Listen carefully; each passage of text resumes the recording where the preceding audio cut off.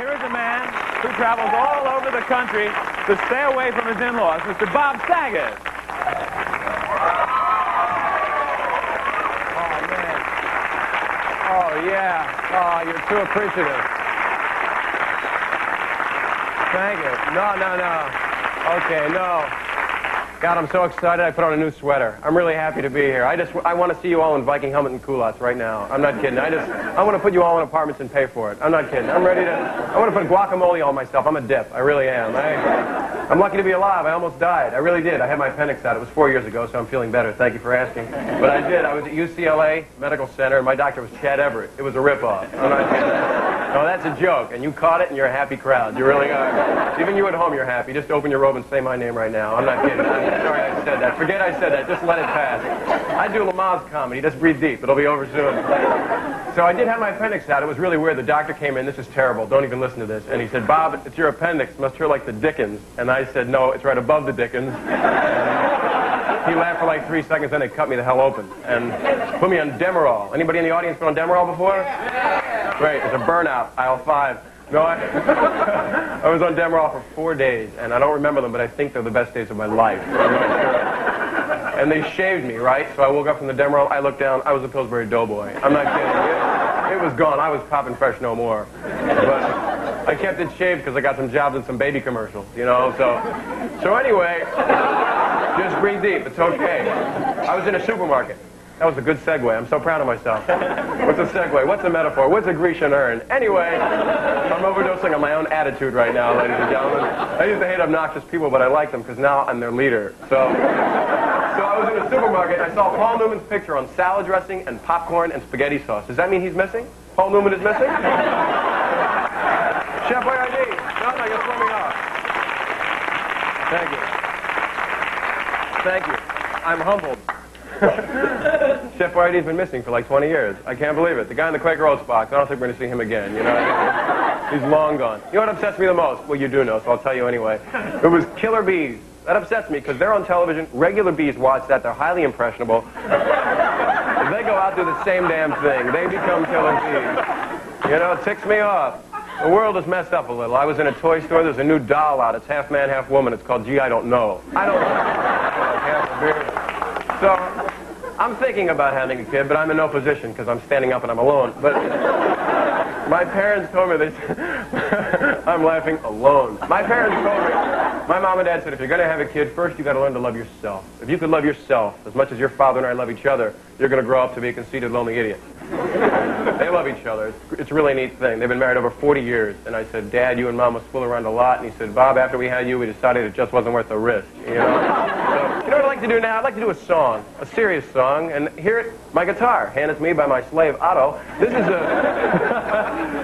a song, and this is a strap, so it's time for fun. This is a song. Everybody. Oh, you don't have guitars. Here's a song. It's a song when I first met my wife. And I told her, I said, I want to make love to you badly. And she said, at least you don't overestimate yourself. And I wrote this. And it's about rejection, and I hope it never happens to any of you. And I'm sure it happened to that guy in the back. But here we go. I met her just a day ago, and I can't believe what she's done to me. She's warm, she's sweet, and she's beautiful. Falsetto, I'm excited right now. I really am. But she's got a boyfriend. A boyfriend, a boyfriend, 3 boyfriends. The joke part. And they all lift weights, and they eat raw meat. And I'm a 6-foot geek. They beat me up real bad, but I wouldn't care if they broke my nose, or bent my back, or neutered me for life. I wrote these lyrics. I'm real proud of them. You know? As long as I can still be her boyfriend, her beat-up boyfriend, her mutant geek-nosed boyfriend, her Quasimodo knock-knee black-eyed boyfriend. That's all I want.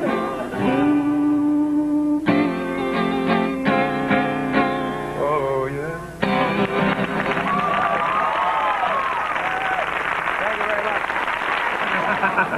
happy now? I am so happy, but nothing's like Egypt was. The women are so beautiful there. They all look like, you know, Tony Bennett, Danny Thomas. They're beautiful. Any other memories of the trip? We had an exciting thing happen in the restroom at the Cairo airport. Oh, really? Tell me. Well, let me tell you this, Bill. You're supposed to tip for everything, which is cool because, you know, they need money in that country, as a lot of people do everywhere. And now I've compensated for why I'm saying this. But it's sad. You go into the men's room at the airport and you have to tip for toilet paper. And I didn't really understand the currency. I gave a guy $17 for 3 sheets of toilet paper. It's a good investment, though. Well, you're better off actually using the currency. You know what I'm saying? It's like 35 cents instead of $17. Well, what about the photos? Let's take a look at the slide. Well, let's do it. Let's hit it. All right. Here we go. We're going to look at right now at the monitor. That's my wife and I. My wife's the one I'm holding, not the one to the far right there. That's the Sphinx. Here we are in front of the Great Pyramid. Let's just go on to the next one because that's just kind of... Here it is. Now, this is, I believe, a 65 green Rambler. I don't know how it got there. It took thousands of slaves to build the thing. Nobody knows how it got there. I don't know what that thing is behind it, a mason hat or something. I don't know. It's a Shriner hat or an ice bucket. Who knows? Let's go on to the next one. This is a guy, Jerry and Arnold, my friends that I met in the desert. These guys, they take hammers and they crack up these rocks and they make sand. These guys, they'll actually make the desert. It's amazing. It's handmade. It's handmade. It's a beautiful thing. And this is called Abu Simbel. This is a beautiful place. I'm actually holding my wife there in front of these statues of, you can see their feet. It was a problem. This is a beautiful Sphinx. I love Sphinxes. Let's go on to the next one. I love every Sphinx. The next Sphinx. See, there's another Sphinx. I love them. I can't get enough of them. Not kidding. Here's another one. Another Sphinx. Here's another Sphinx. Oh, this is a Horace, the falcon-headed guy. He's a close personal friend of the Sphinx. And I like him. Okay, I put 75 cents in this thing. It didn't shake. That's Horace again. We're back to that. I didn't intentionally want them to go backwards, but that's Horace. This is my closing night at the gig there. There was no audience, and that's what I get for not learning the language. You're a funny guy. Bob, thank you. You're the agent. I love it. Absolutely. I just want to thank all of our guests. Pudgy, thank you very much. Thank you, Mr. Boggs. Thank you for having me. Avner the Eccentric. Avner, you're going to be in a new film, The Jewel of the Nile? Sequel to Romancing the Stone? You're going to talk in that film? Oh, that'll be a treat. Wayne Fetterman, good luck on the ski slopes, buddy. Thank you. Have a good time. Our announcer, Mark McEwen. Mark, you going to work up an act here? Yeah, I want to see, did you take pictures of Leon Sphinx? No, actually, we went to the back of the Sphinx. We went to the back of the Sphinx. What's it like at the back? It's Sphinx back there. Nobody goes back there.